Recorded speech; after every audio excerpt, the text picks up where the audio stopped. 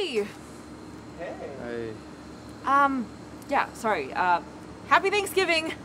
Happy Thanksgiving. I am thankful for everything except this white man's holiday.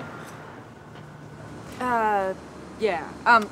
We're neighbors. My husband and I just moved in a few weeks back. We cooked a big dinner for some of our friends, but military base is on lockdown, so long story short, you guys want to come over for some kitchen food?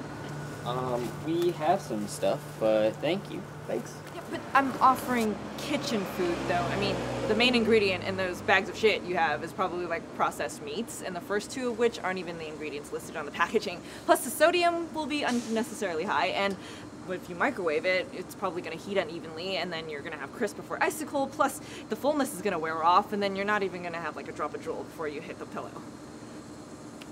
Okay, look, we haven't talked ever, right? And I know you guys have those pretty girls and boys going in and out, and you don't need my company, but this is my need. And my husband made some mean steaks, because he has to have a steak on every holiday, so if we're gonna have beef, let it be of this sort, and coming over. That guy, the military guy, that's your husband?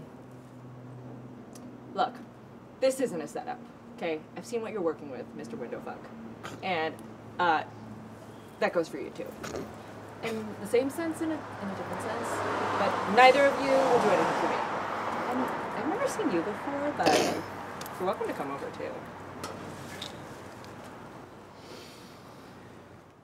I don't know. Okay, I'll send you home with a bottle of Casa Mexico tequila, and that's all. I don't beg harder than this. Guys, Sinji, I mean, that's Mara Lopez's tequila she's talking about. I mean, Shit. we haven't tasted it yet. It's free steak and tequila. So, we got beef. There's been beef ever since.